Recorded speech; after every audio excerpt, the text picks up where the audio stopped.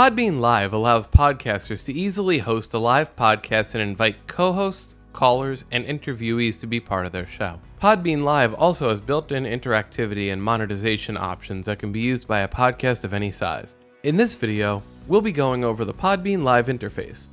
You can create and run a live stream through the mobile iOS and Android Podbean apps or through your desktop or laptop computer using Google Chrome. It is recommended to use a headset and is very important during the live stream to avoid any echo issues. It is both beneficial and recommended to use your external outboard gear such as microphones or interfaces for better sound quality. Also, if you haven't created your first live podcast, check out our video here on how to do so. Log into your Podbean account. On the left-hand column, click Live Shows. Under the Actions header, click Enter to enter the live podcast. You will need to grant access for the live stream to use your microphone. On the top right corner, click Share to reveal the hyperlink to share on social media, email, and your website. Clicking Exit closes the live stream window. The call-in header shows your current active co-hosts and guests. You can have up to 5 hosts and co-hosts, including the main host. Note that guests and co-hosts can only access the live show on the Podbean app, so they must have the Podbean app installed on their mobile device prior to the live show. Invite co-hosts and guests allows you to invite guests or a co-host via email.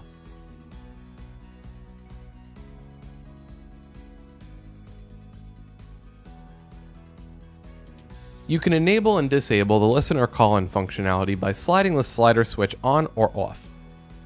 Click on the audio effects header. To insert various sound effects during your live stream, click the button to play it, then click it again to stop the sound. Under the music header, click Add Music to select from a variety of royalty-free music. You can add as many tracks from this menu as you would like to the playlist.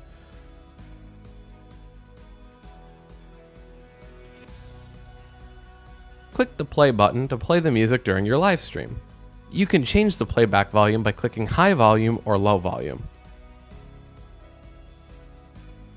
Click the repeat button once and the music will stop once it completes. Click it again and the current song will continue to loop. Clicking the button again resumes normal functionality, where all of the tracks will play until the songs have completed. You and your listeners can send messages back and forth to each other during the stream in the message window. Click the smiley face to use emojis. Click on Pod Points to view what listeners have donated to your live stream. Click the Start button. Your live stream is now live. Click on the microphone to mute your microphone. When your stream is over, click End, then click Yes.